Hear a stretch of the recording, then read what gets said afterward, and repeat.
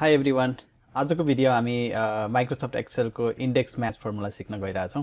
So यो भिडियोलाई लास्टसम्म हेरिदिनु होला अनि तपाईलाई केही कन्फ्युजन छ भने डेफिनेटली कमेन्ट्समा क्वेसन गर्नु होला सो द्याट म तपाईको कमेन्ट्सलाई चाहिँ हेरेर रिप्लाई गर्न ट्राई गर्नेछु है त। सो सुरु गरौँ अब इक्जाम्पलबाट है। मैले यो टेबलमा चाहिँ जनवरी फेब्रुअरी मार्चको इस्ट वेस्ट नर्थ र साउथ रिजनको चाहिँ सेल्स यहाँ हालेको छु हैन। अब मलाई चाहिँ तपाईलाई सिकाउनु पर्ने छ इन्डेक्स र म्याचको फर्मुला। सो फर्स्टमा चाहिँ म्याचको फंक्सन हामी एकचोटी ट्राई गरौँ म्याचको फंक्सनले कसरी काम गर्छ हैन। त्यसपछि एकचोटी हामीले म्याच फंक्सनलाई अन्डरस्ट्यान्ड गरिसकेपछि चाहिँ म तपाईलाई इन्डेक्स फंक्सनमा चाहिँ म्याच फंक्सनलाई कसरी जोइन गरेर हामीले एउटा सोलुसन निकाल्न सक्छौं भनेर त्यो पनि म तपाईलाई सिकाउने छु है त।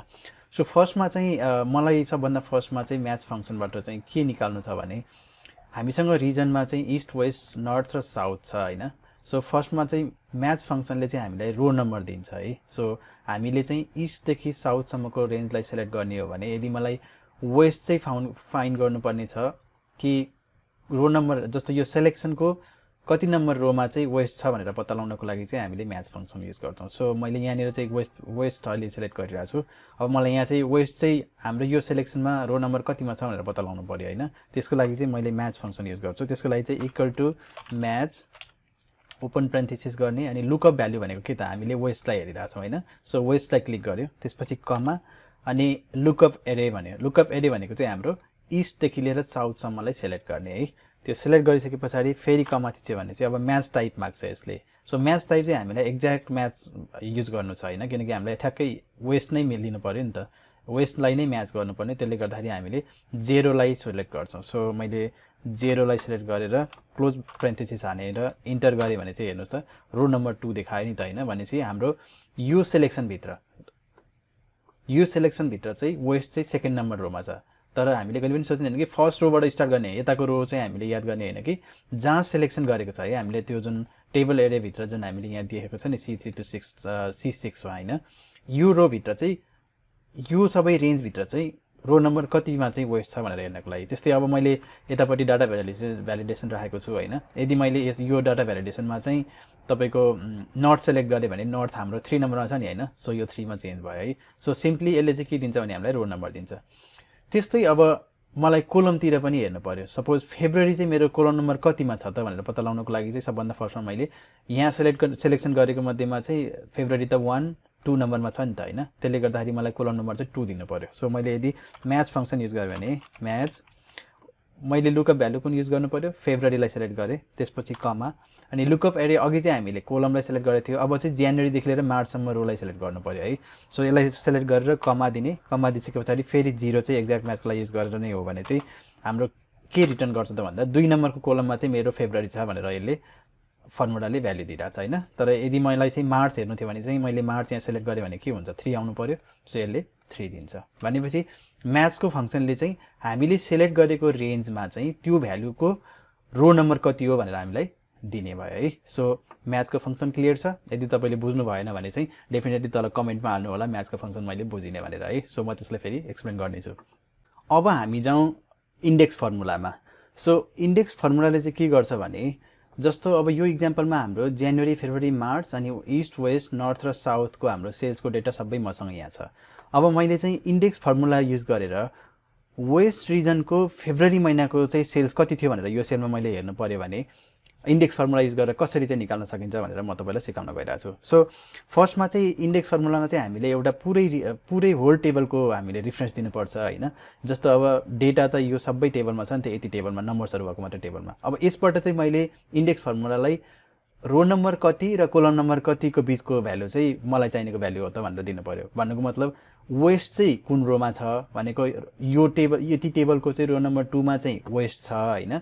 अनि त्यसपछि यति टेबलको कोलम नम्बर 2 मा चाहिँ फेब्रुअरी छ भनेपछि मैले चाहिँ यो पुरा सिलेक्सन भित्रमा चाहिँ रो नम्बर 2 कोलम नम्बर 2/2 को बीचको भनेको त यो हो नि 11,50,000 चाहिँ भ्यालु चाहिँ वेस्टको फेब्रुअरीको लागि हो भनेर पत्ता लगाउनु पर्यो। सिमिलरली हामीले यदि वेस्टको मार्चको निकाल्ने हो भने चाहिँ मार्चको कोलम नम्बर दिनु पर्यो वेस्टको रो नम्बर दिनु पर्यो हैन। त्यो भएपछि चाहिँ हामीलाई यसको इन्डेक्सको भ्यालुले दिने भयो। सो फर्स्टमा चाहिँ फेब्रुअरी र मार्चको वेस्टको हामीले निकालौं है त। सो फर्स्टमा मैले म्याचको फर्मुला जोइन नगरिकन निकाल्छु त्यस पछाडी अनि फेरि म्याचलाई पनि मैले जोइन गरेर अर्को सेक्सनमा निकाल्छु है सो वेस्ट चाहिँ मेरो कुन रोमा छ त यहाँनिर फर्स्ट सेकेन्ड भनेपछि रो नम्बर 2 मा छ अनि फेब्रुअरी चाहिँ कोलम नम्बर 2 मा छ भनेपछि मलाई रो नम्बर 2 र कोलम नम्बर 2 को भ्यालु चाहियो हैन 11,50,000 यसलाई मैले रेड फन्टमा हाइलाइट गरेको छु अब हामी युज गरौँ इन्डेक्स फर्मुला है त इक्वल टु इन्डेक्स गरिसकेपछि फर्स्टमा यसले माग्छ एरे भनेको चाहिँ यो टेबल पुरै टेबललाई सिलेक्ट गर्ने हामीले त्यसलाई सिलेक्ट गरेपछि सके पछाडी कमा दियो भने चाहिँ उसले भनिरहेछ रो नम्बर दिनुहोस् भन्यो रो नम्बर हाम्रो कति हो त वेस्टको लागि रो नम्बर 2 हो भनेपछि मैले 2 टाइप गरे त्यस पछाडी फेरि मैले कमा हालिसकेपछि उसले सोच्छ मलाई कोलम नम्बर दिनुहोस् भन्यो भनेपछि यो पुरा सिलेक्सनको लागि कोलम नम्बर 1 मा चाहिँ जनवरी छ 2 मा चाहिँ फेब्रुअरी छ नि त हैन त्यसले गर्दाखेरि 2 नम्बर दियो भने चाहिँ हामीलाई यो एरेको D3 देखि D6 को बीचमा चाहिँ रो नम्बर 2 कोलम नम्बर पनि 2 भनेको चाहिँ वेस्टको फेब्रुअरीको मलाई नम्बर चाहियो इन्टर हाने भने चाहिँ हेर्नुस् त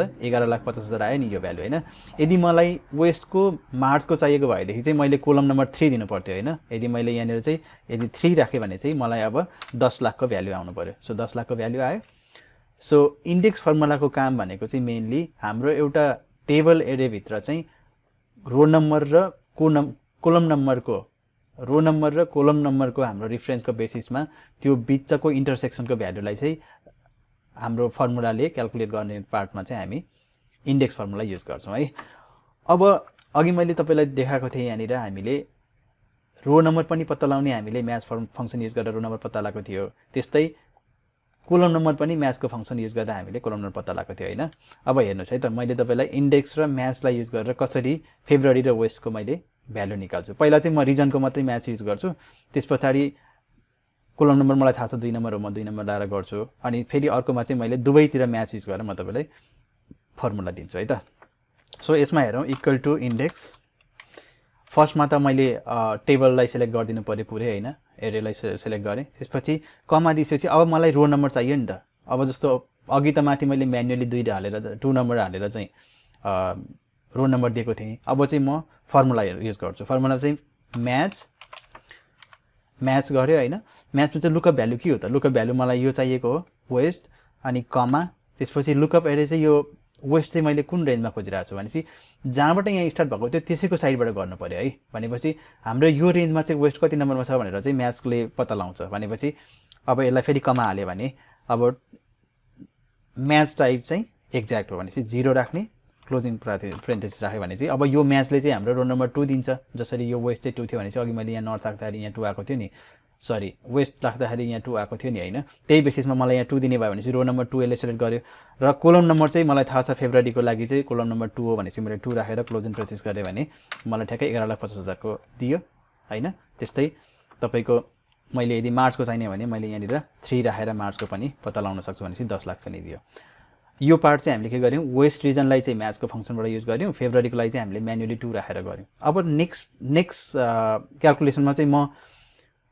रिजनलाई पनि म्याच फंक्सनले फाइन्ड आउट गरेर रो नम्बर निकाल्दिन्छु त्यसपछि मन्थलाई पनि म म्याच फंक्सन युज गरेर कोलम नम्बर पत्ता लगाउँछु अनि त्यसपछि इन्डेक्स र म्याच कम्प्लिटली फर्मुलाको बेसिसमा नै रो नम्बर र कोलम नम्बर क्याल्कुलेसन गरेर हामीले पत्ता लगाउँछौं है सो यदि हेर्नु भयो भने इक्वल टु इन्डेक्स त्यसपछि एरे त सेमै भइहाल्यो यहाँदेखि यहाँसम्म हैन त्यसपछि कमा म्याचमा चाहिँ MATCS match open parenthesis lookup value West भयो त्यसपछि लुकअप एरे भनेको चाहिँ यहाँदेखि यहाँसम्म त्यसपछि कमा गरेर म्याच टाइप 0 क्लोजिङ प्यारेन्थेसिस भयो अनि फेरि कमा हालेपछि अब मलाई कोलम नम्बर पत्ता लगाउनु पर्यो फेब्रुअरीको लागि सो कोलम नम्बरको लागि चाहिँ मैले के युज गर्नु पर्यो त म्याच युज गर्नु पर्यो अघि जस्तो सुरुमा मैले जुन देखाएको थिएँ तपाईहरुलाई त्यही भइहाल्यो फेब्रुअरी मन्थलाई मैले सिलेक्ट गर्छु त्यसपछि कमा हाल्यो अनि लुकअप एरे चाहिँ जनवरी देखि लिएर मार्चसम्म सिलेक्ट गरे त्यसपछि म्याच टाइप चाहिँ एक्ज्याक्टली 0 भयो भने अब मलाई के गर्छ यसले भन्दा फेब्रुअरीको कोलम नम्बर दिन्छ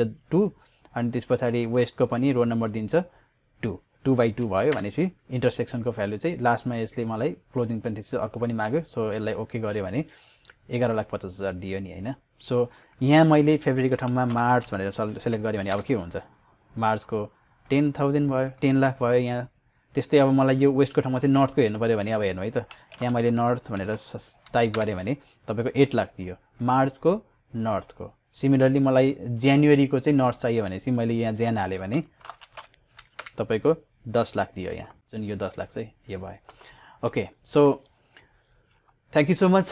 यहाँसम्म तपाईँले भिडियो हेरिदिनु भयो। तपाईँलाई कुनै कन्फ्युजन छ, कुनै क्वेसन छ भने डेफिनेटली कमेन्टको तल तपाईँले क्वेसन गर्नु होला, म त्यसको डेफिनेटली क्ल्यारिफाई गर्ने ट्राई गर्नेछु। Thank you, by by.